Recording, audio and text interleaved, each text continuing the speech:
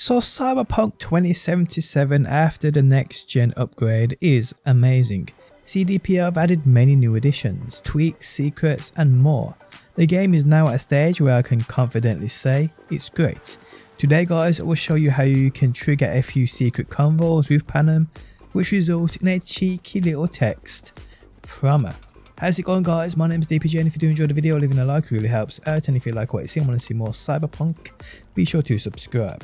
Okay, so for those of you who are interested in relationships within Cyberpunk, CDPR added additional content which sees the relationship expand a little past those cheeky scenes. There's actually ways in which you can trigger further instances, and today I will show you how you can do this with Panam and also show you a glimpse into Judy's. So firstly, you need to have done the Panam romance, the tank, the lot. Now on next gen and PC after the 1.5 patch, this is what you have to do to actually sleep next to her, so you wake up next to Panam and then trigger further things via text message. So the Nomad camp, as you know, will be classed as an apartment for you once you do the whole Panam questline. But if you go here after the patch, there's nothing really new here. So this is what you need to do. Run away from this camp and skip time by a minimum of 100 hours. Upon you doing this guys, you can head back to the Nomad camp and go to Panam, who will be found where I go on screen now. Upon you coming to her this time, she won't be sitting down, she'll be standing up, and you'll be able to give her a hug. Depends on what the it is and what you want to hear. Oh, you know, the usual. I longed for you, V. Oh, I see you've already played out this conversation all on your own. Force of habit. Panam. I did though. I missed you. And from here guys, you can then actually go to sleep within this Nomad camp.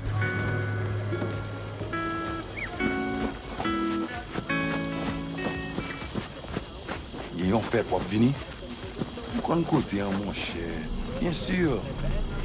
Jacques accord.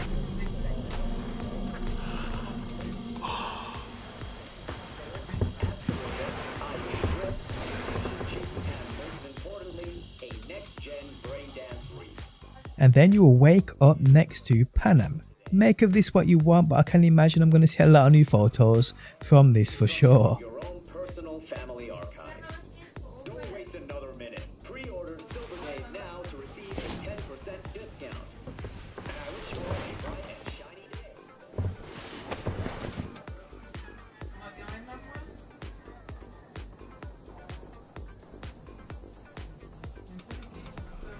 Okay, so from here guys, you need to just go about your business and do other things within the game. But if you want to make this quicker, you can just skip time. Eventually you will get a series of texts from Panam. I skipped probably about 4 days worth. She first started sending text messages asking about Johnny Silverhand. I skipped more time. She then asked about Jackie. I skipped more time, and eventually guys, I received this message you can see on the screen now. Make of it what you want.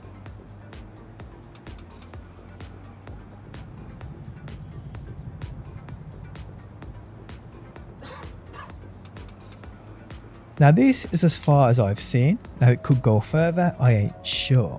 Now I do believe there are these kinds of things for other romances too, so that would be, I don't know about Kerry, but Judy I know it works with, Panam obviously, also I ain't sure about River either. Now in terms of Judy, I have got a little bit of footage of what actually happens. Now this actually involves Judy's grandmother sending you text messages, and you can see this on screen now thanks to Drunk Lad from Reddit.